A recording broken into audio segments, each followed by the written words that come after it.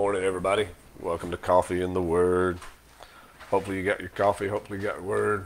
You're not talking to anybody. Nobody's there. It says live. It does, but nobody's there. Well, it don't matter if they're there or not. I'm starting. Yeah. I'm starting with or without you. With or without. You're over there. I'm over here. I'm starting with or without you. Hey, everybody. Nobody's there. Hey, everybody. Hopefully some people will jump on the line here with us a little bit in a minute. We're a little bit behind schedule. Always seems like we're trying to work the bugs out of some systems and get cords and everything else. And anyway, it's par for the course, but it's good to see everybody that's coming on and will be coming on with us today. As Jerry's corrected me, but anyway, hopefully you got your coffee. Hopefully you got your word. Most importantly, that you got your word. Amen. That's the main thing. You can live without coffee. I know some of you don't think you can, but you cannot live without the word. Amen. You got to have the word.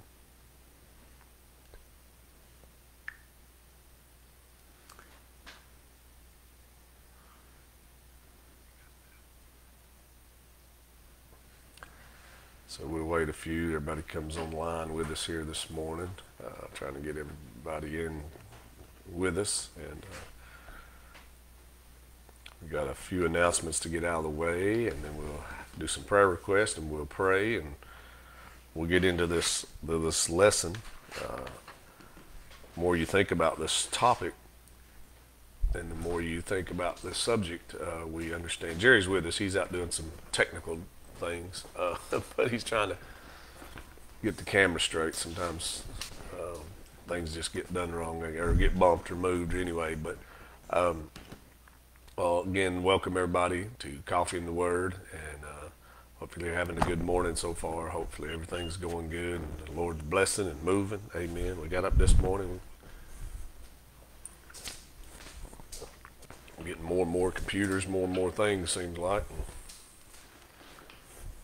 They're giving us all to a low-tech man, a high-tech world, but anyway, good morning.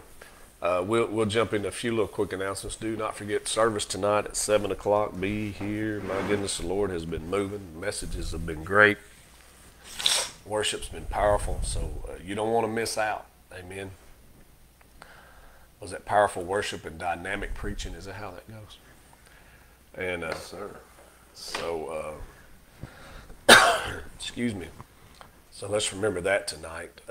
Don't forget also tonight there will be no God's Amazing Girls pre-service meeting tonight. Now they'll pick back up the 25th of August, or their next meeting will be the 25th of August. So remember that, girls, young ladies, and pass the word around, spread the word around this morning. Also, our New Day Cancer Support Group meets tomorrow night at 6:30 p.m. in the Family Life Center, room 107. That's in the basement area.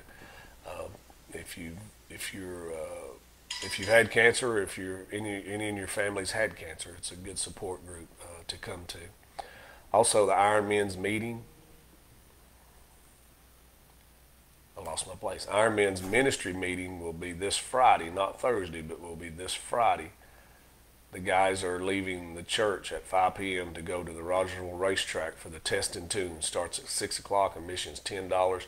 Contact Roger Thornburg for more details. So if you're a gearhead, or if you just want to go hang out with the guys and hear some good, powerful motors running around, it's a fun little time. So please come out and be with us. Also, this coming Sunday, August the 22nd, we're having a baptismal service at Cherokee Dam. Directly after the 10:30 service, please register on the Church Center app, on the website, or contact somebody and let them know you're going to be baptized, wanting to be baptized. We must have at least 3 to have signed up to. For your information, we have 3 that have signed up already. Okay, we've got 3 that's ready to be baptized. Praise Amen. the Lord. That's a good deal. I'm reading this if you can't tell. But we've already got 3, and hey, if you've been saved or you've rededicated your life and you have not been baptized, you need to. I'm just going to say that. Jesus did. If we do nothing else, we do it because we follow him. Amen. But it is a testimonial of what's happened to you, and it's also a testimonial of who you're following and who you put your faith in. So don't forget that. Also, Children's Church Prayer Night, Friday, August the 27th at 7 p.m. in the Family Life Center, room 200. Also, ladies, save this date, Saturday, September the 11th at 10:30 p.m. Sharon Bryant will be hosting a Faith, Beauty, and the Proverbs 31 woman's seminar and brunch. They're having food. That's what brunch is. I wish we'd learn how to cook, man. I don't want to cook. I just want to eat. Yeah, well, hey, Good Lord, don't get technical on me. we can put you in a wig and dress and send you over there. We preach against that. We ain't doing that. Yeah. I ain't doing that. But anyway, 10:30 September the 11th. Faith and Beauty and Proverbs 31 Woman Seminar and Brunch. You can sign up on Church Winter. Hang on just a second. This is She a said free that should be 10:30 a.m. Sorry about that. Oh, 10:30 a.m. not 10. Yeah, 10:30 p.m. That's pretty late. You can't have a brunch at night, can you? Yeah, Brunch you is can't. lunch and supper, or breakfast and lunch. Thank you, Sister Melissa, keeping us straight there. Well, I'm just reading. I don't know what I did. Okay. But anyway, let's remember that. Don't forget tonight's service. Seems like there's something else happening. What else is happening? That covers a lot of it, doesn't it? Make sure we hadn't missed nothing. It is a free event, by the way, ladies. You can sign up on the Church Center app or website, or just let Sister Sharon know you're coming. And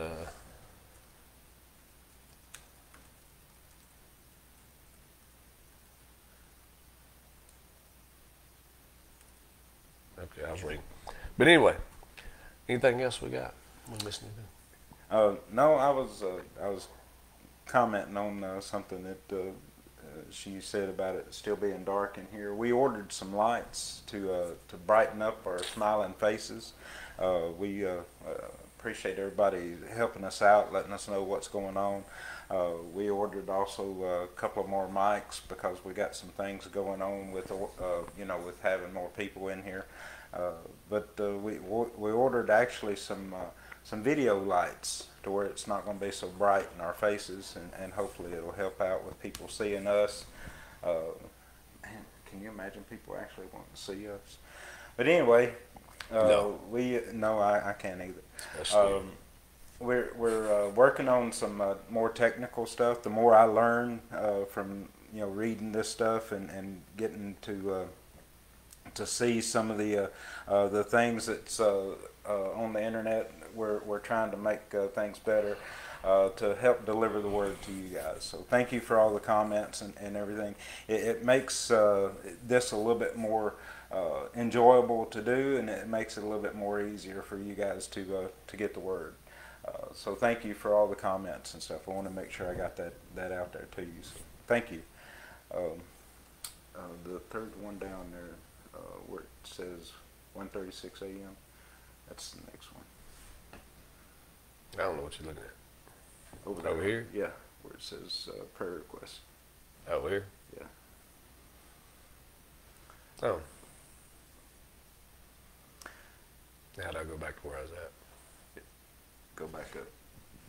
There we go. All right, good deal. Good deal. They trying to high-tech me, and it ain't working very well. But anyway, we appreciate everything that you guys do as far as keeping us on track. We got some prayer requests. Did you start on them yet? No, okay. Go ahead. Bree Coleman says pray for her family. Her papa has passed away. This was yesterday. Lift that family up. Carrie Hicks, pray for her grandson Ezekiel. He's home from the hospital. Seen a little picture of that little rascal yesterday. Cute. But still struggling with RSV. For all you grandparents and parents that's going around, just to let you know, for people that wants to hold the babies, be a little overprotective right now. Also pray for his mama. She is tired and worried, probably a little worn out. And your Aunt Susie. Yeah, she's not been doing too good. Just be praying for her. They don't know what's wrong with her. They don't know if she's got bronchitis or what she's got. I think she went to the doctor yesterday. Maybe, I don't know. She's supposed to go to the doctor sometime. She's in her 80s, so be praying for her. Brittany Buckner's stepbrother, not saved, and is in the CCU in Newport, not doing well, has sepsis, and his organs are shutting down. Let's lift him up in the prayers this morning. Betty Hickey, excuse me. Hickney. And hey, I'm sorry, I'm reading the same thing as I could help it. hey, just wait. Go ahead. One day you'll get as old as me. One day I'll and your get as eyes old will as you. start- Your eyes will start going too. Pray for her sister, Bobby Warren, has COVID. Her 6-year-old son is sick. Pray that her 2-year-old doesn't get it. Yes, ma'am. Amen. We will definitely be praying for that. Angie Crane, pray that her grandson Cameron, pray for her grandson Cameron. He has COVID, and pray for his grandmother, who is elderly and has it as well. We've got many people that's in this community right now that doesn't have the COVID, but has other things right now that like bronchitis and some other things that's going around in this area. The crud. Yeah, the crud. We call it the crud here in Tennessee. We need to make. You need to turn your mic up a little bit. I think it fell off. Fell off, sister. He's knocked it off. I gotta forget one time I was by myself, I think. Now I was getting excited. Sometimes preaching and teaching, I slapped my mic and it hit the floor. It was the funniest thing I think I'd ever seen. But that's good. But yeah, let's remember those prayer requests as he gets adjusted there. Let's remember all that. Hey, thanks, guys, all you that are jumping on with us this morning. If you do have a prayer request, please send it in. We'll make sure we get it to our prayer teams. We'd love to pray for you guys and pray for whatever's going on. Remember service tonight. Remember our pastor tonight as he brings forth the word. Remember my family. We got some things going on, and just we need the Lord to direction and guidance and movements and all that good stuff. We just need Him to show up, I guess is the best way to put it. So, Amen. Remember that. Remember our lost loved ones, all those that don't know the Lord, that they come to know the Lord, because I believe the Lord's about to wrap this thing up. We're getting closer and closer to the end, I believe, and we want all our family and friends and loved ones and those that we can even come in contact with to go with us. Amen. So, hey, I don't know if you guys have heard or not, but all this stuff that's going on in Afghanistan, we have not heard mention of this in the news. But we have got a lot of missionaries over there, and we need to lift them up in prayer, because a lot of them are stuck, and a lot of people don't even know that they're there. We need to definitely lift them up in prayer. The first thing that people think of whenever they start talking about Afghanistan is the soldiers, and we need to pray for them. We need to pray for the safe return, and we need to pray for all the people that are lost and everything that's over there. But the first thing that happens whenever those folks that are over there is we think that if they get caught with a Bible or a scripture, or if they get caught talking about Jesus Christ, they get killed. So we need to think about every single one of those missionaries that are in that region over there. They're in harm's way. They would save a soldier and kill a Christian in a heartbeat. So we need to be thinking about them and praying for them. Definitely the Christians that are in Afghanistan themselves that's become Christians. Yeah, absolutely remember that. Is today the 18th? Yes, sir. Well, just a little quick shout out before we go too far. Barbara and Lester's anniversary is today. Oh, yeah, I just got a hallelujah. thing that showed some pictures of their wedding and all that. So let's remember them today, pray for them and help them and celebrate with them, I guess you could say. My twin. Lester's my twin. Yeah. I thought you was about his age. He's almost 80 now. Yeah. But anyway, let's move on. But do remember Afghanistan, remember the Christians, remember the missionaries that are over there. Lord have mercy, remember our leader, our country. Oh, goodness, I don't know what else to say about that. We'll just leave that alone so we get into our lesson. But Amen. and if you got a prayer request, I think, is that all we got? As far as I seen here, but the last one that I got yesterday was Donnie Moore. Oh, yeah. We need to remember him. He's still struggling with his kidney, and we need to just continue to lift him up in prayer. Right. Let's remember him. He's on the trying to get on transplant list, or already is on one. So he's already had one transplant. That kidney lasting 20 plus years, I think. But he needs another, and he's on dialysis 2 or 3 times a week. And so let's remember him. Amen. All right. Then let's pray. Let's invite the Lord into this class and into this lesson. You want to pray, or you want me to? I got you covered, brother. All right, go ahead. Dear Heavenly Father, we thank you for such a glorious day, dear Heavenly Father. We ask you, dear Lord, to keep everyone safe and protected from all this rain, dear Heavenly Father. We know that you sent it. We must have needed it, dear Heavenly Father, but keep everyone safe, dear Heavenly Father.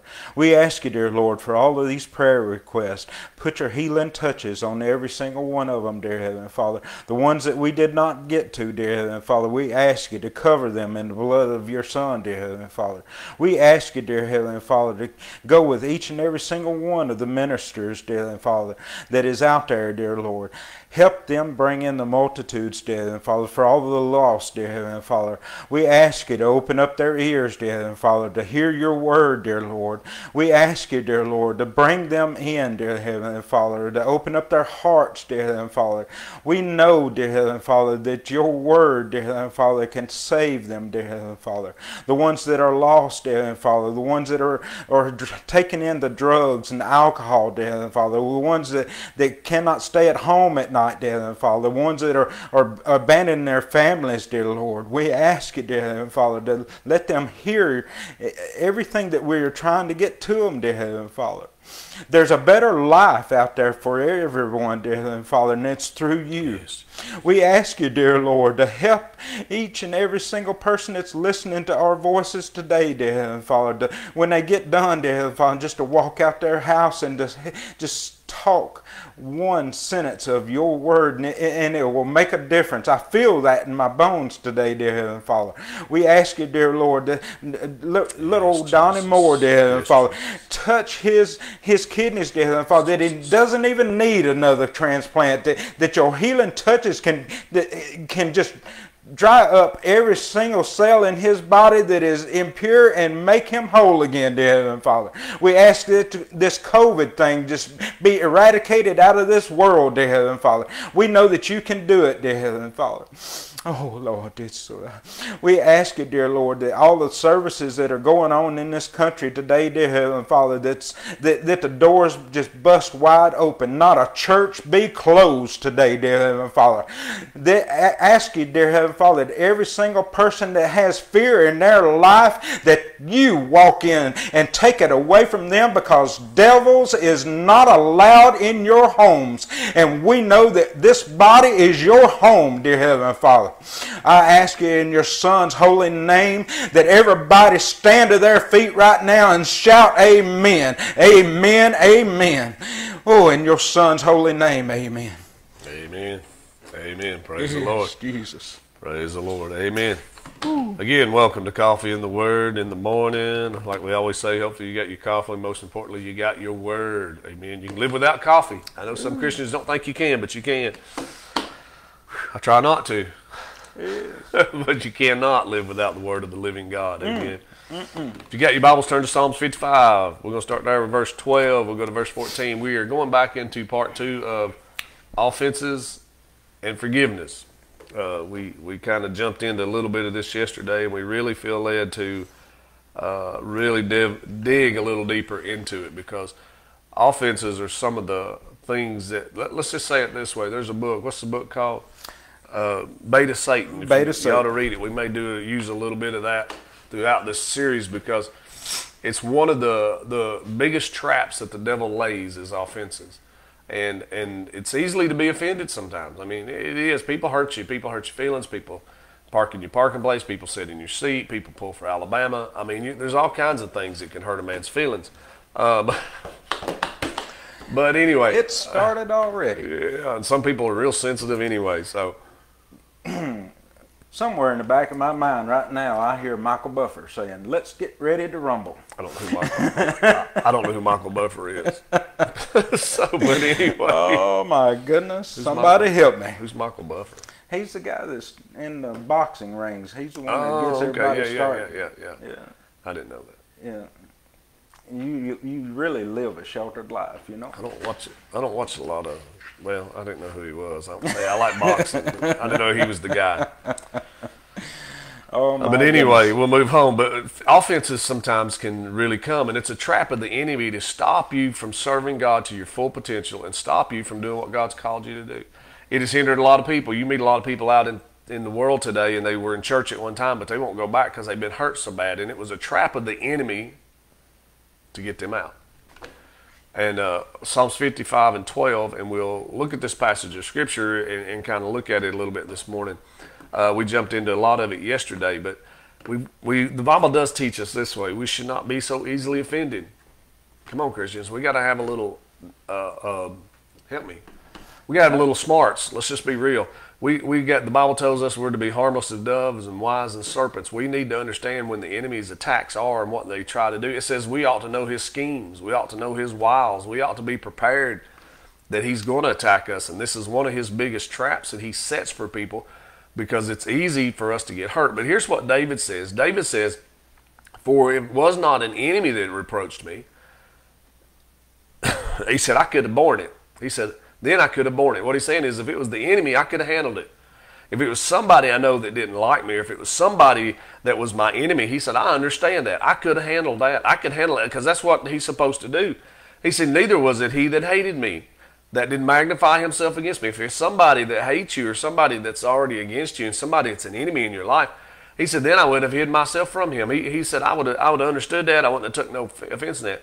But it was thou, he said, a man mine equal, my God, mine acquaintance. He said, we took sweet counsel together. He said, we walked in the house of God and company. What he was saying was, it was somebody close to him. It was somebody they sat around and talked and had fellowship together. It was somebody who went to the house of God with him. And I like this little series we're going to jump into, and we're going to use some of that book. So if you ever have not read that book, we may not use it all, but it's called The Bait of Satan. John Bevere writes it, I believe. That's right. Is that correct? He's the author. And it's one of the biggest traps of the enemy is offenses. It's one of the biggest traps to suck you in and pull you out of where God wants you to be. And here we understand this. I hit the wrong button. Here we understand this, that offenses do come. How many know that? Jesus said himself, he said, they're coming. They are coming. I can't find what I want to look for. There we go. They are coming. But it is one of the biggest traps that that's used by the enemy, and it hinders us from being using our full potential in Christ. Because we get mad, we get upset, we get our feelings hurt. Hey, people leave church. Let's be real. People step down from ministries. Let's be real. Because and a lot of times it's a misunderstanding. A lot of times it's even if it is a direct offense, the fact of the matter is the Bible teaches us that we don't wrestle against flesh and blood, but against principalities, spiritual wickedness in high places. Most of y'all know that scripture. But the enemy is using that to trap you, to keep you fulfilled in what God wants. He uses that to get people out of churches that God sent them to. He uses that to run people away from church and never darken the doors again. The enemy, it's a big trap, and that's the key is the word offenses, I believe. Correct me if I'm wrong, but I think that's what it really deals in, is the word itself means a trap. I'm trying to find it. The Greek word offended in Luke 17:1 comes from the word skanda alona. This word originally referred to the part of the trap to which the bait was attached. Hence the word signifying laying a trap in someone's way. In the New Testament, it often describes an entrapment used by the enemy. Offense is a tool of the devil to bring people into captivity. Paul instructed, we'll get into that a little bit. Well, Paul instructed young Timothy this. He said in 2 Timothy 2:24-26, he said, a servant of the Lord must not quarrel, but be gentle to all, able to teach, patient in humility, correcting those who are in opposition, if God perhaps will grant them repentance so that they may know the truth and they may come to their senses and escape the snare, the entrapment of the devil, having been taken captive by him which do his will. If you're falling into that trap, then you've been trapped. Anybody ever said a mouse trap? Everybody ever lose a finger on them? No, I'm just kidding. Them old smack, them old that take your fingers out. But the fact of the matter is we were setting an entrapment. We bait that thing something that the mouse likes. That's right. Try to get him. And the enemy is baiting that thing, that word offend, like I said, is part of the trap that the bait's laid on. And I think that was an important thing if we look at it, is that we got to get a hold and understand that God... That's where you're at. Right now. That God himself, or the devil, excuse me, the Lord is... I didn't mean the God. The God has told us that offenses are coming. He said they're coming. Be ready for them. It's a trap. Be ready for them. Don't worry if you call it. Don't worry that it happens. You ought to be shocked that it don't happen. That's right. Come on, you ought not be shocked that Jerry talked bad about me. He ought to be shocked that I pick on him every day about Alabama. I can't help it. Oh. Well, I could help it, but I don't. But he ought not be. You can't be so easily offended. And I know you think that's trivial things, but the fact of the matter is, you can't let people offend you so easily. We have to, as Christians, to understand and recognize the traps that are coming. And the things here's the big thing is we think that it ought not come from where it comes from. But David says it come from those that was close to me. Those that were closest to me, he said, that's the ones that hurt my feelings. That's the one that offended me. The enemy's not going to hurt your feelings. Me and Jerry was talking the other day about this. People who work side by side with people in a plant, in a business, excuse me, and they can offend them all the time, and they'll still show up for work every day. But in church, people get offended so easily with their brothers and their sisters. And that's the key, because we are close and we are family, and they ought not to act that way. And that's true, but the fact of the matter is sometimes people are human, and people make mistakes, and people say things that hurt people, and people do things that offends people. Sometimes intentionally, 90% of the time I'd say unintentionally. Whether they're in leadership, whether they're just a member, whether they're whatever, they do it. But we have to, as Christians, to understand that that's a trap of the enemy who's trying to suck us in to the bitterness and the hatred and the anger that rails up in their hearts and drive you away from doing what you're supposed to be doing. You got anything? Anybody got any comments out there? I don't have any yet. But you're spot on with everything there. The problem with everything, and what David was getting at, is we are so protective of our heart. We allow it to get offended so easily. We do not allow anything to penetrate it after this starts. Mm-hmm. And in the following chapter, and we'll get into this, but I want to point this out so you don't think that you're alone in this, is everyone does this because the devil sits there and pokes at you. And he makes you feel like you're the only one in this. But what happens is whenever you start getting offended, the devil makes you think, oh, woe is me. And what David was talking about is you are so offended that you're all alone at this. My pastor did this to me. The deacons did this to me. Somebody parked in my parking spot. Somebody sat in my seat. The people at the front desk.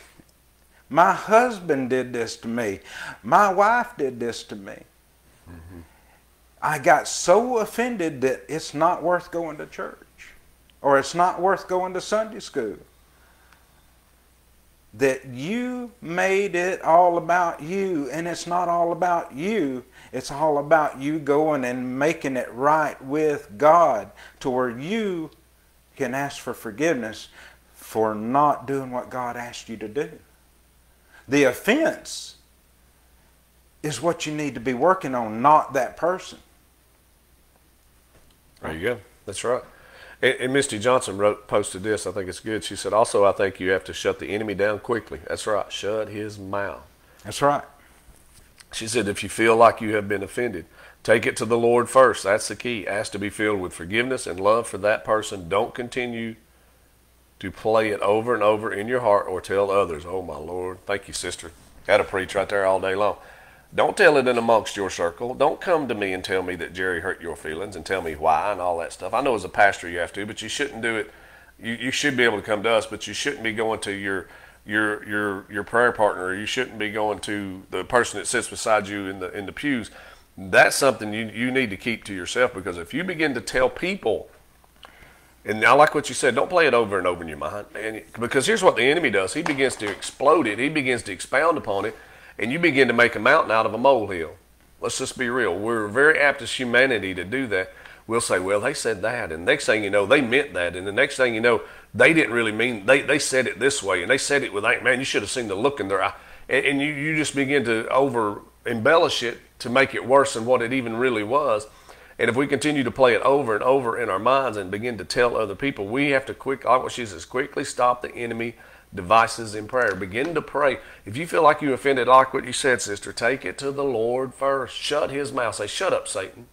So what if they hurt my feelings a little bit? I'm a grown person. Let's just talk to grown people. I understand children, but I'm a grown person. I can handle it. And if we don't get along, I can handle that too. Some people you just don't click with, and that has nothing to do with offenses. We just don't always see eye to eye with. And the fact of the matter is, don't mean we can't work together. Don't mean we can't win people for the kingdom of God together. Don't mean we can't worship together. It don't mean we can't stand side by side and lift up holy hands and pray for each other. Because if you can't do that, then you got a problem. If you got hatred in your heart, you have a serious problem. And I know I'm getting ahead of myself, but I don't know who this is for. But if you're allowing hatred and bitterness to rise up in your heart, you have a very serious spiritual problem. Your soul could be in jeopardy because of the hatred. And you say, well, I don't really hate them. Well, you mark your words that you're saying, and you mark the words that you're thinking about those people, and see really how much you really dislike or hate or have bitterness. And then that grows in you. And when that begins to grow, then the devil's got you. I'm just saying, the devil laid the trap. You ate the peanut butter off the trap, and smack, he done got you. I don't know how else to say it. I don't know if y'all use peanut butter. We use peanut butter. I use tuna, really. Tuna's the best thing for mice. Did you know that? I did not know I had a bug man, an exterminator. I tried to catch one time in the house. I put peanut butter. I put ham. I put cheese. He said, just take a little bit of tuna juice and pour on there. He said, you'll get him. Sure enough, I caught him just like that. Anyway, that's just a little fun. But you become the mouse. You become snapped up in the trap. Well, we use that as a good analogy. But have you ever thought about this? That it's not just a trap, but you put yourself in, and the guy that wrote this book, he put it really well. You're in a prison that you created for yourself. Because until this is taken care of, your mind cannot get back to the Word. Your mind cannot get back to studying and doing what you need to do in your ministry. You're in a prison. Right. You cannot get away from it, and you cannot get back to God. Because you're constantly thinking, I can't get back to my parking spot. I can't get back to my seat. I cannot get back to preaching, teaching. I cannot do anything but sit there and ponder and worry and argue with myself about who did me wrong. You're in a prison. You're captive because of what this person has done to you or what you've done to this person. Because until you work this out, you really can't focus and figure out whether you have done something wrong or that person has done you wrong. Because in your mind, only that person is in the wrong. 9 times out of 10, that two-way street is both parties are in the wrong. Mm-hmm. Ooh, that'll preach right there, brother. Even if they are wrong and you're right, you're still falling into a trap. And I want to read this one part right here because I cannot articulate the way he put it in. They do not realize what they are spewing out bitter waters rather than pure. When a person is deceived, he believes he is in the right, even though he is not. No matter what the scenario is, we can divide all offended people into 2 major categories. Those who have been treated unjustly and those who believe they have been treated unjustly. Let me say that again. The 2 categories are those who have been treated unjustly and those who believe they have been treated unjustly. People in the second category believe with all their hearts that they have been wronged. Often their conclusions are drawn from inaccurate information, or their information is inaccurate, but their conclusion is distorted. Either way, they hurt, and their misunderstanding is darkened. They judge by assumption, appearance, and hearsay. Most of the time, whenever we have these things, it's a misunderstanding. Do you know most of the time whenever we get divorced, it's from misunderstanding? I'm not saying whenever we go outside of the home for those indiscretions, but whenever we cannot get along with our partners, it's from hearsay, it's from misunderstandings, and it's from things where God is not a part of making sure that our relationships are taken care of. That's right.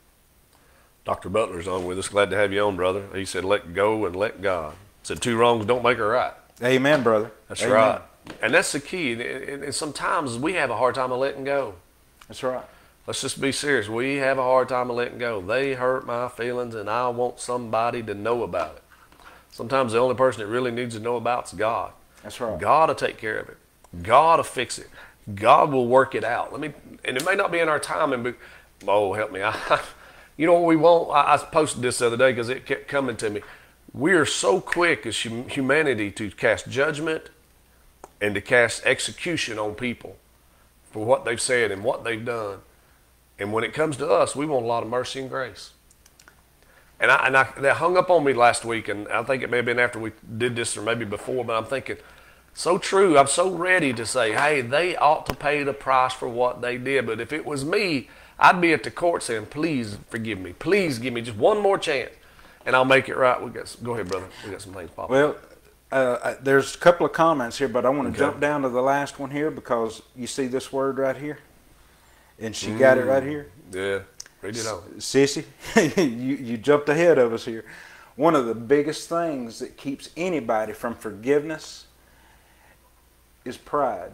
Mm-hmm. Sister Angie, you got it right on. Good morning, Donnie. We appreciate you. We prayed for you earlier. Darren King says the devil will tell you people talking about when people are talking about you when they're not even talking about you. Mm-hmm. Amen, brother. That's how the devil fights you and play mind games with you. Have to take it to the Lord and pray, and you have to stay prayed up. Amen, brother. Hey, the devil. You're right there, brother. The devil really does that a lot. I've had people come to me. Well, they're looking at me, and I believe they're talking about me. Well, good right. Lord, you don't know if they're talking about. That's a ploy of the enemy. And if they are, so be it. I went by there the other day. They said, we're just talking about you. I said, you must have run out of something to talk about. You come down to me, it's a low bottom of the barrel. You know what I'm saying? But the fact of the matter is, if you understand that, it is a trick of the enemy that puts a ploy in there that people are speaking about them. But go ahead about Sister Angie, what she posted. And Sister Angie says, sometimes it comes down to pride. Someone that never accepts being wrong. They look at kindness as weakness. Ooh. There you go. And she stepped one step ahead of us, and I'm so proud of that. Well, pride is a big issue.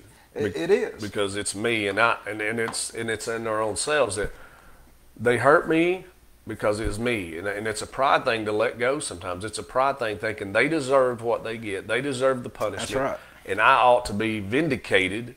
Is that a right word? Vindicated for what they did to me.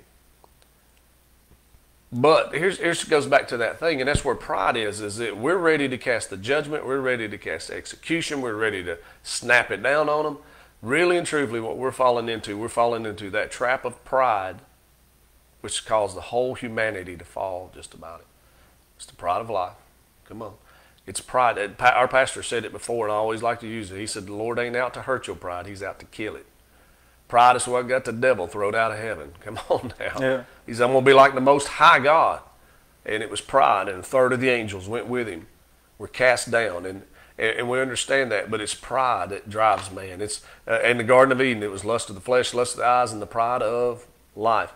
Pride will drive you in a long way and keep you going because you think that you think that what's the word I'm looking for? It's not that you deserve it, but you think they ought to be punished for it, or they shouldn't hurt my feelings. You really get hurt because of your pride. Our pride gets hurt a lot more than really what happens in life. And it's because they shouldn't have talked to me that way. I'm a man, or I'm a woman, or I'm a man of God, or I'm a woman of God, and I'm a whatever. And they shouldn't have talked about me that way. And pride sneaks up on you. And here's the way some of it works too. You got these people that walk up and go, man, I can't believe they did that to you. Or are you hurt? Yeah. Or you take it upon yourself. No, I'm okay. no, don't worry about me. I'll be all right. And then you walk off, you sulk. You soil up. And you do this all to yourself. And you can't bring yourself to do this in front of people, and your anger and your inner emotions start welling up, and you can't handle it. And the devil starts working on you. And instead of getting into your word and letting God and Jesus Christ well in your heart, the devil starts working on you. And instead of fixing the problem, you start working on your problem yourself. And God is trying to tell you, don't do that. And whenever you start doing that, you can't forgive. And forgiveness takes away that pride. Pride causes you to view yourself, I think the book says, as a victim. That's right. And whenever you start seeing yourself as a victim, that part of you will start seeing more anger. And whenever you start seeing yourself as angry, and that objective will start looking at the person that you think did you wrong as an enemy. And the first thing you start doing is, man, I can't stand Phillip. He's just always talking about me and where I'm from, and he's just not any good. Hey, come over here. Let me tell you what he did. The gossip starts, the picket fence line starts, and you'll start lining people up to be against the person that's actually helping everybody else because of a misunderstanding, and you'll start hearsay, and that's not good. You're dividing people that don't need to be divided.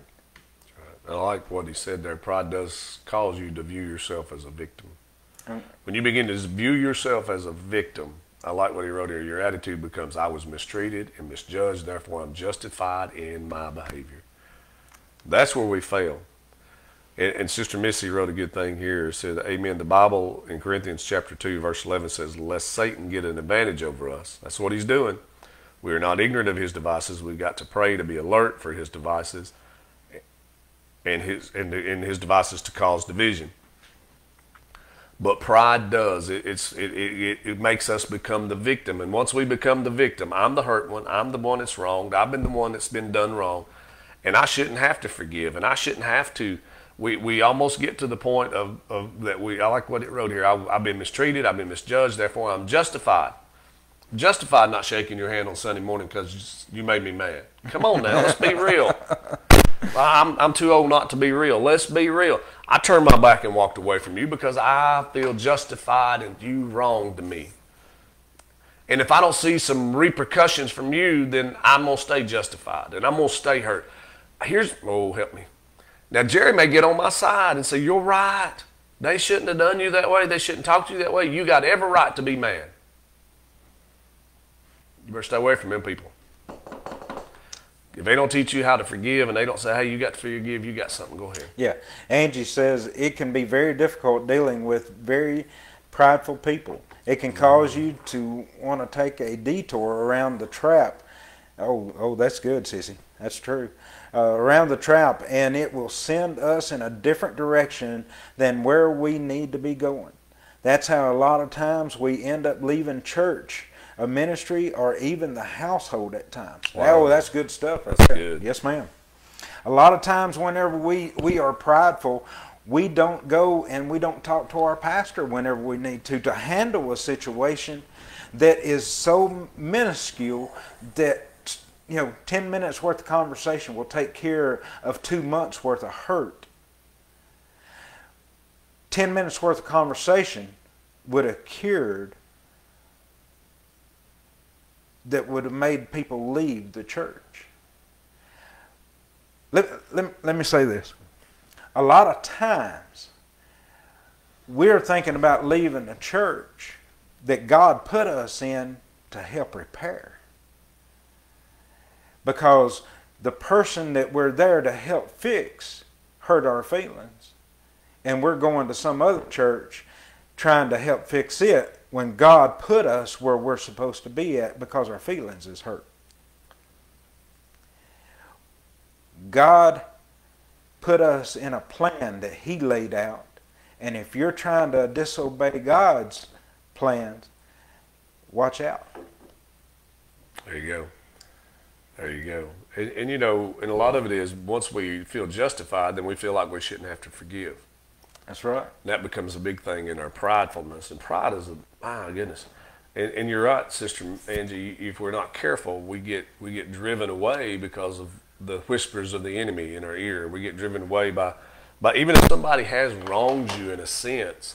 And I ain't saying people don't get hurt. And I ain't saying people don't get offended in itself. But we got to understand that that's a trap of the enemy, especially in the house of God, to cause division and to cause strife and to enable you from doing what God wants you to do and what God's called you to do. And I want you to understand something this morning is you. I know you all are looking at us thinking, well, y'all never been hurt and you never had to deal with it. Yes, we have. Oh. Yes, we have. We're human. We're going to take it. But as you begin to mature in Christ, then you begin to grow and you begin to understand things and you begin to look at things in a different light. And if we're not careful, that pride, hey, it happens in marriages. Let's be real. We hurt each other sometimes in marriages and we offend each other. We can push the buttons sometimes. Amen. You know, we don't do it deliberately, but sometimes we do. And if we're not we become easily offended. And we get that pride in our heart saying, hey, I'm a man. She shouldn't talk to me like that. Come on. And a woman does the same thing. Well, I'm a woman and he shouldn't treat me like that, or he shouldn't roll his eyes at me like that, or he shouldn't say this to me like that, and he ought to treat me better than that. And if we're not careful, we got people on the outside agreeing with us. And that causes a division in the marriage. But it's a prideful thing. If we're not careful, it's pride. Think about Christ. I just thought about him. If anybody had a right to be prideful, let's just be real. He's God. All by himself. That's right. But it said he humbled himself and became a man. And he humbled himself at the cross. If anybody had a right hanging on there, dying and bleeding, and he had the right to say, hey, Lord, just kill them all. We'll sort them out later. That's right. Come on. If anybody had a right to be offended, and you think, well, he's God, he come to do that. Yeah, and we're to be Christ. Help me. That's right. Like. And that pride will rise up in us. And people do it at work. People leave good jobs because they said they shouldn't have treated me like that. And they shouldn't have talked to me like that. And he shouldn't have done that, or she, or whoever your boss is. And I know sometimes we get some terrible bosses. Don't get me wrong about that. But we get to that point and we're driven out because we allow pride to rear its ugly head. And I ain't saying you be a doormat, ladies. Don't get me wrong. I'm not talking about physical and mental abuse and emotional abuse. This is different. That's a whole different category. But there's some things that are just, we become easily offended in marriages that we reach a point now that we get divorced over irreconcilable differences. Come on now. We just couldn't get along. And a lot of that has to do with pride. We couldn't get along. A lot of that has to do with pride. He left his shoes at the door way too many times. He wouldn't put the toothpaste lid back on. He wouldn't put the lid down on the toilet. It's the little foxes that spoil the vine, but it's a prideful thing in itself, and we do it in the church world. We get hung up. Sister so-and-so wouldn't shake my hand. Sister so-and-so said this to me. Sister so-and-so did this to me. Brother so-and-so wouldn't even acknowledge. He rolled his eyes at me. He wasn't even looking at you. You just thought it, and it was a trap of the enemy. The pastor would not even come by and shake my hand. The pastor would not return my phone call when I expected him to. I better hush before Jerry gets in trouble. How many times do you go to that church to see those people? You go to a church to get into the presence of the Lord.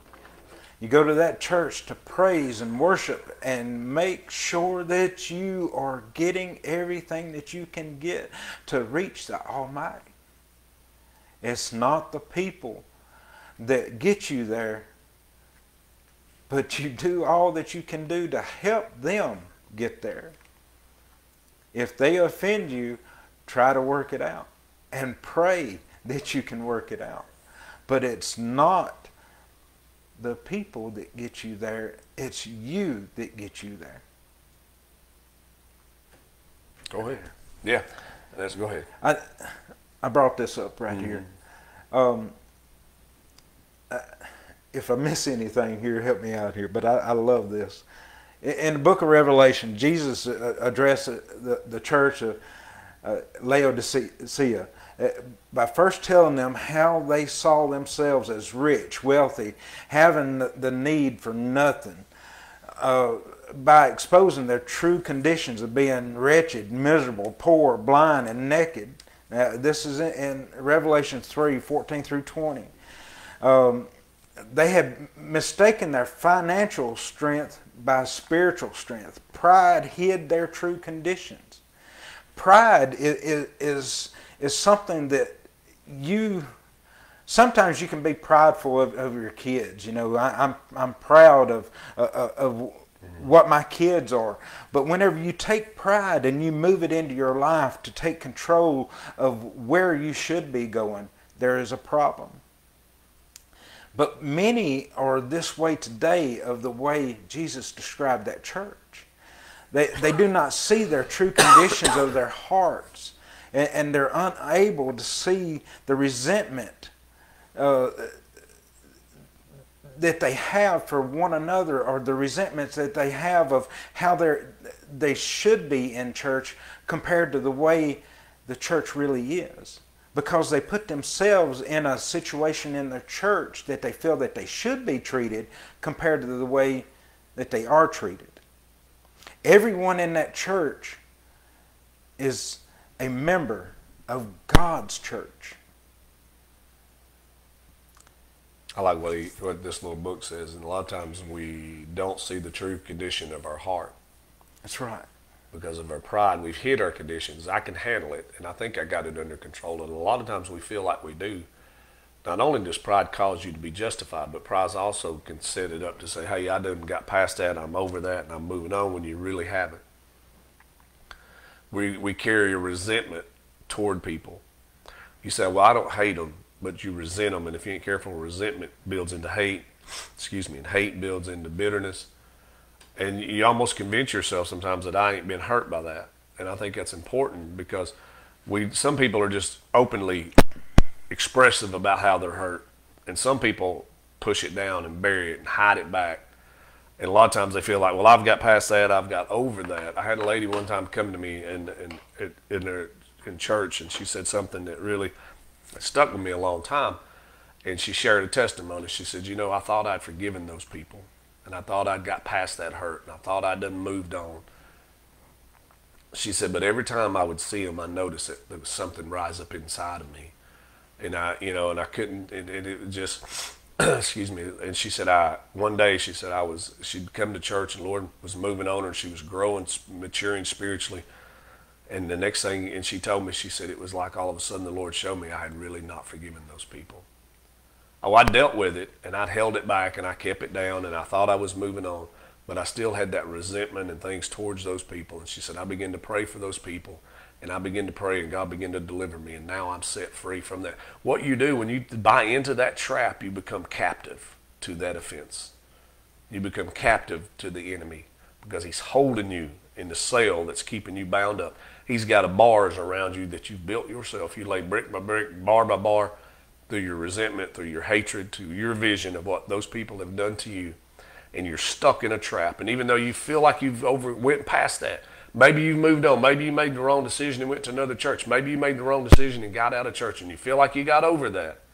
But the fact of the matter is, every time you hear that person's name, every time you see that, you want to run and say they did this and they did that, or maybe you just to yourself, it plays back over, like Sister Missy says, it plays over and over and over in your mind, and you have really not dealt with the true issue in your heart. And sometimes we have to learn to do that. Pride can be twofold. Pride can say I'm justified in how I believe, and pride can also keep us in a point to where we think we've dealt with it, or we're not hurt by it, but really and truthfully we are. And then it builds and it builds and it builds, and sometimes you're trapped in a prison you didn't even know you were in. Reminds me of the frog. Y'all heard the story about the frog, that you can cook a frog on a stove as long as you put him in water and just turn it up a degree every so many hours, and he'll stay in there. He'll get used to the warm, until he's cooked to death. And that's what happens to us. We allow the enemy and his devices to keep us in that little prison. He's turning up the heat, turning up the heat, turning up the heat until you don't realize it and you're stuck. Misty posted something, if you had something. As she said, the Lord wants us to cast all of our cares over to him because he cares for us. Mm-hmm. Amen. That's right. That is right. That right there is something we ought to go over sometime. Buying God's gold. Mm-hmm. It's a little lengthy, but it's something good to. Right. Well, I've been there. Yeah. We're almost out of time, so Okay. we'll go over that. Right. But, you know, here we are, and Jerry was talking about Laodicea, and a lot of times they did not see what they were lacking. They did not see where they really were. Being justified sometimes and having hatred and resentment, and we just use resentment because maybe it's not full hatred yet. And bitterness sticks us in a place and that we don't even realize it. And that's what the Laodicea is. That's what he's telling in Revelation. He says, you think you're rich, you got all you want. He said, but matter of fact, you're just wretched, you're naked, you're poor. And he's talking spiritual. And this, in itself, physically, they had everything. But spiritually, they did not. And if we're not careful as Christians, can I tell you this? This is my thought, and you may disagree with me, and that's okay. But if people are so easily offended and cannot forgive a lot of times, it really shows where they are spiritually. That's right. I'm just saying, it shows where their spiritual level of maturity really is. And that's my opinion, and some people will say, well, that's not true. I've been in church all my life, blah, blah, blah. Well, I know people who've been in church all their life, and they're about 12 years old spiritually. I don't have nothing to do with anything. But it really shows if you don't have the ability to forgive and allow God to work that out of your heart, then it really, and it's a growing process sometimes. Sometimes God, these offensives comes, but it's a growing process. If we'll learn to forgive and we learn to truly forgive, and like Dr. Butler said, let go and let God. When we learn to do that, then it really shows where our level of spiritual maturity is. I'm just saying, that's my thought, because it really, to me, I've been in this for a little while, probably not as long as some, but when I see people who overreact over some things, or they react to things that are really justified, and they can't get past that hurt, and they can't get past that point to where they can forgive, then it really shows where their spiritual maturity level is at. And that's, I don't know how else to say that, but it's pride sometimes. Pride will drive your soul to a devil's hell. I can't help it. I'm stuck on pride this morning. I like that, because pride is the biggest issue in our lives. I'm justified in what it is. I'm prideful sometimes because I felt like I took care of it, but I didn't do like Sister Missy says, cast all my cares on him. God, you take care of them people. I say it all the time. You can't change people's hearts. Only God can. You cannot, what's the word I'm looking for? You cannot legislate people's heart. You cannot punish people enough to change their heart physically. It don't happen. If that was true, all the Christians would denounce Christ through the punishments in prisons and Islamic states and communist states. They would just give up on God if you physically could punish people. But I don't think it changes people as heart as God. And let me say this, sometimes, this just hit me. You're standing there on the right side of the law, justified in the way you feel. And if you can't forgive those people, then you may be hindering God's work through them to change them. Because you feel justified and you want the law on your side. But what happens if you give them mercy and grace? And what happens then? We're allowing God to do what he needs to do, and we're stopping him from getting there because we're justified and we want to punish him. Think about it. It's just a thought. Go ahead. You got any closing comments? I do. You know, this is the second week of this. Whenever I come up with this last week that I wanted to cover this, you know, and I'm expanding on what you just said. Go ahead. When I come up with this 2 weeks ago, you know, I had the idea of covering this because I went so many years, over a decade of harboring, you know, anger, hurt, the obsession of thinking that I was in the right. And it did not matter whether I was right, wrong, indifferent, justified, or anything else in my life about, you know, being mad at somebody. But it kept me from my salvation.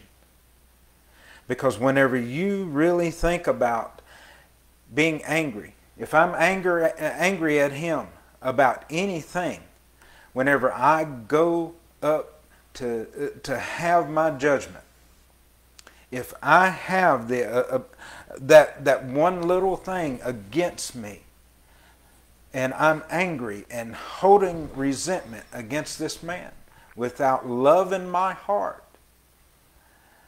God's going to ask me why I did not make it right, because you cannot have that anger and that hate and everything against him because I didn't make it right. And I had that opportunity. When I talked to him about doing this whole thing 2 weeks ago, I laid it all out there for him, and I said, this is on my mind, because there's got to be other people out there that has got resentment and anger with other people out there that either inside the church or in their family, or against people that work at the grocery store, the gas stations, or people that they were driving down the road, and road rage or whatever, that has got to have these same feelings that I held on to for so many years. And we've got to talk about this, because this is the most important thing that keeps people out of heaven. And that's the ability to say, I forgive them, I forgive myself, and I need forgiveness from the Lord, because I cannot get into heaven and have this in my heart. And I think it's important. Right. Sister Angie posted, sometimes we will move so we don't have to hang on to bitterness. Pray for that person, forgive, but move on. Sometimes that's true, but you got to be very, very careful, especially in the church world, and make sure that you're not moving just because. Yeah. God has to be the one to move us. And if we move ourselves out of that situation, then we're not allowing God to do his work. Does that make sense? And I know what you're talking about. I'm trying to reiterate this. I'm not talking about marriage relationships where there's abuse, physical, emotional, mental, and sometimes relationship issues in itself outside the church world. But the thing about it is, sometimes you got to be careful when you move from church to church, because what you're doing is you're allowing the enemy to move you. That's right. Even if it's through bitterness, even if it's through hatred, even if it's through anger. Now, sometimes you may have to move out of that ministry area or whatever you're doing for a moment and still stay in the house of God and still worship. But here I want to say this, because if you move, then you really better make sure it's God that's moving you. That's the key. I'm talking about church world. You may be talking about a different situation there, but in church world, you got to allow God to do his work in you. Come on, in us. Because he's trying to teach us something. We fell to the trap. Bam, we're in the trap. We're caught in the prison. I think about Jonah. He's in the belly of the whale. God's teaching him something 3 days in that stinking whale's belly. Come out a whole different man when he come out of there. Even though he was justified for not going. Let's be right. Let's be real. Jonah, if anybody, and I'm bouncing back and forth, we're trying to wrap this up, but Jonah did not want to go to Nineveh for a right reason. That was their enemy, truly their enemy. They were cruel and vicious people towards the Jews, and he was thinking, Lord, you surely can't have mercy and grace on those people. I'm not going to go tell them about your mercy and grace. I'm not telling them about your goodness, because he said, I know. You read the whole book, basically he said, I know you'll forgive them if they ask. And I don't want them forgiven. I want you to take them out. But after 3 days in the belly of the whale, Jonah's mind began to change, and God began to change him. And he went in and he preached the gospel to them. But the point I'm trying to get to is here, and I understand what you're saying there, and sometimes in workplaces and sometimes in things like that. But I want to say this about church world. You've got to be very, very careful. If God is not moving you, you cannot allow bitterness to move you, or the intent of bitterness, or resentment, or hatred towards somebody else. Because if you do that, then you fell to that trap, and you'll be in that prison forever. Because you moved, and God, and maybe you'll upset the whole thing. People have left church over simple things, and people have left church over serious hurts, and I know that. And let me say this, if you start running now, you'll never stop. The next church you go to and you get hurt, you'll be gone quicker than you did the last one. That's right. If you leave church that hurts you right now, you'll be gone. Once you start running, you'll never stop. It becomes a pattern. It becomes quicker and easier to do. I told Jerry of an old joke. It talked about a guy that was on a deserted island, and he'd been there for 20 years or so, and they finally find him. And he's showing them around the first little place he built to live in, and the second little place, and the third place. And he's taking them a tour of the island. He said, this is where I fish, and this is the boat I made, or not the boat, but this is where I fish, and this is the houses I made as I was here, and this is this building and that building. And there was 2 buildings up on a hill not far from each other, and one of the guys said, what's that building up there? He said, oh, that's the church I built and I go to. He said, what's that over there? He said, that's the church the first church I went to until they hurt my feelings. He's the only one on the island. They built him another church, and what it represents is that it's easily to move. And because you got to allow God to get you out of the trap where you're at. I'm just saying that. You've got to get out of the trap and allow God to work in you through forgiveness and through all that to get you out of the trap you're at. Because if you start moving and you start running from church to church, you'll be running all the time until you stand in the sand and say, God, you help me forgive them, and you help me to overcome this.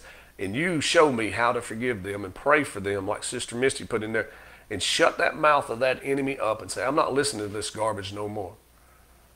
So what if they're prideful? So what if they're arrogant? So what if they hurt my feelings? So what if they do this? So what if they do that? I'm going to forgive, because God told Peter this. He said, you forgive them 70 times 70 in a day. That's 490 times a day you're to forgive those people. That's right. A day. Read your Bible. I'm getting into some deep water here. Help me get out of here, Jerry. Let me add this to it. We missed one point, brother, and I want to put it out there. The offense is not what's so dangerous. It's when you pick up the offense out of the trap. That is what is so dangerous. So if you're really, really strong and you can fall into the trap and then get out of it without picking up the offense, then you're okay. I want to make sure that everybody is aware of that. Because you can fall into the trap of being talked about. You can fall into the trap of somebody being mean to you. But if you don't ever get offended, you can walk through it and be okay. I hope everybody understands that. Because if you have a godly heart, I just popped everybody with Packers. Smack. Yeah. So if you can go through the church and have everybody point at you and make fun of you like he does me, and not have a problem with it, then you're not going to fall into the trap and pick up that offense and carry it through the church and have a problem. The problem is whenever you pick up the offense. And let me read this to you. When you become offended people produce much fruit, such as hurt, anger, outrage, jealousy, resentment, strife, bitterness, hatred, and envy. Some of the consequences of picking it up of the offense are insults, attacks, wounded, division, separations, broken relationships, betrayal, and backsliding. Those things will happen. But if you're strong with God, have Jesus residing in your heart, you can walk through this offense and never pick it up. And that's what we pray for. Like what Stephanie said. Stephanie Mills said, how many times has God been right but still forgiven us, treated us with love, cared, even when we think or know we are right? What God does, it do if it's hindering us, keeping us from what God has in store for us. Amen. Amen. And Jessica wrote, with some people you just forgive and love them at a distance, especially if they hinder your walk with the Lord. That's true. Sometimes, and it means you got to be buddy-buddy. That's right. Sister Angie posted, I ain't leaving the church until God moves me himself. Amen. She said, I did that once, and it took from me, it almost killed me literally. The devil tried to put me in the grave, but he failed. Amen, sister.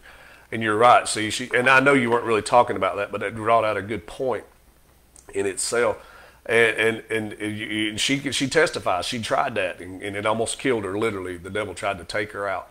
And that's what he does spiritually. And this is such a good topic, and it's such a sensitive topic. And it's such an important topic because we all have been hurt. Let's be real. We all have been hurt, especially in church world. And even in our own walk with God, or even in our relationships with marriage and family and friends and things, We have to learn to overcome these offenses to be what God wants us to be and to fulfill what God wants us to do. And I know some people think, well, I'm still justified in all my thing, and you can be justified all you want.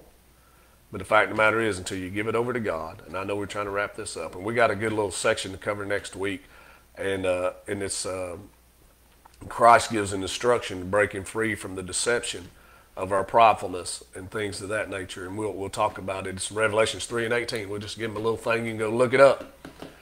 And we're going to get into that because God, if you'll allow God to work in your life, He'll change your heart towards people. He'll change your perception of things. He'll help you not to be so easily offended this morning. Sister Stephanie, you have something? I ain't got my glasses. Oh, you can't see without your glasses? Bless it. Stephanie said, no. Electronics here. She likes a story about the little girl who had fake pearls, and her daddy asked her if she loved him, give him her pearls, and he asked her different times over and over again until she cried, said, "Of course, Daddy, I love you. You can have my pearls." I lost. And he takes the fakes and gives her the real pearls. Yeah. We have to give the problems and what people do to us, the situation, to God in order to get what He has for us, in order for us to move on to better. That's right. We have to give the problem over to God. And I think that's the key right there. We want to fix it ourselves. We want to be justified in ourselves. And I think that's a great point because God has got something better in store for us if we'll do it and if we allow Him. That's a good point. Amen. We still need to get her to come preach. She won't do it. You can try all you want. If you get her, you do good. Yeah. You might could pay her. She just smiles whenever I know her. it. Yeah. I know it. But hey, guys, we're going to jump back into this. Don't forget Revelation chapter 3, verse 18 will be our topic starting off next week. Amen. She's laughing now.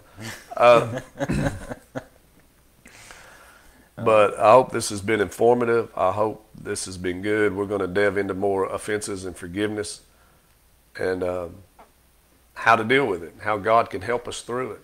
I think that's a big issue. We got to learn how to handle it. We first got to recognize, I broke that. First got to recognize the attack of the enemy. And then we've got to learn how to allow the Lord to work in our hearts to change us. Amen. Amen. It takes us. Come on, let's be real. The only thing unforgiveness does is hurt you, keeps you trapped in a prison. There's some people out in this world, I know we're talking church world and we'll get in it, but there's people out in this world who don't really care if they hurt your feelings or not. Matter of fact, they're out to hurt your feelings. And you get trapped in that resentment, you get trapped in that bitterness, you get trapped in that hatred, then you're the one that's in the prison because they really don't care. That's right. Now, I ain't talking church world. I'm talking the church world ought to be in the same, either way, but I'm talking like at work. There's evil people in this world and they don't really care. But the fact of the matter is, in church world, it's a two-way street, and the Lord will deal with them. You take care of you help the Lord. I told my grandson the other day he was doing something, and I got on him, and he said, "Well, they did this." I said, "You take care of your business. And we'll take care of their business." Same way with God. You let God take care of your business, and God will take care of the people that may have offended you's business. Does that make sense? And God, but you take care of you because you're the one that's going to pay the price for yourself. You're the one to be trapped in the prison. You'll be the one bound up. You'll be the one running forever and ever. That's right. I got to hush as we run out of time. Go ahead and close this up, brother. Hey, real quick, don't forget service tonight, 7 o'clock. And we also want to ask every single one of you that's on here to just welcome all the ones that's their first time watching this morning. A special welcome to Dr. Butler and Brother York was on there. Again, this is the second week in a row that Brother York from over in Rutledge. Pastors of the Living Water Church of God. Appreciate you guys. Hey, we love you guys. We love having new members watching. This is something that we feel strongly about doing, the online Bible classes. But hey, if you have a need If you've got somebody that needs to be watching or enjoying the Word of God, just put them in touch with us, and let's get them on here to where we can get the Word to them. We love making somebody's day to get the Word in their minds, in their hearts, in their hands, whatever we've got to do.